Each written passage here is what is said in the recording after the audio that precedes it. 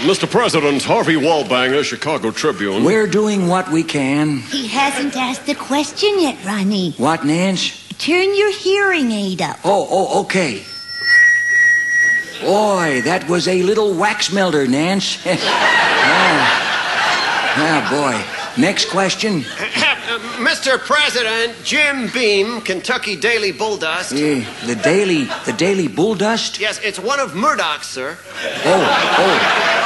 Of course, yeah. What's your question, Jim? Sir, can you tell us if the rumors are true about John F. Kennedy and Rock Hudson? What? Well, hey, he didn't say no. I'll take that as a yes. Hold the front page, Rupert.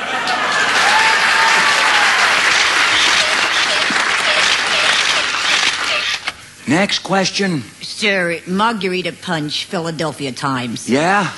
Sir, a lot of great presidents have been assassinated. Lincoln, Garfield, McKinley, Kennedy. Well, which do you think had the most effect on American history? Well, hard to say, but I think the most horrible was when Abraham Lincoln was gunned down in that theater. Why's that, sir? It scared the hell out of me. I had the seat next to him.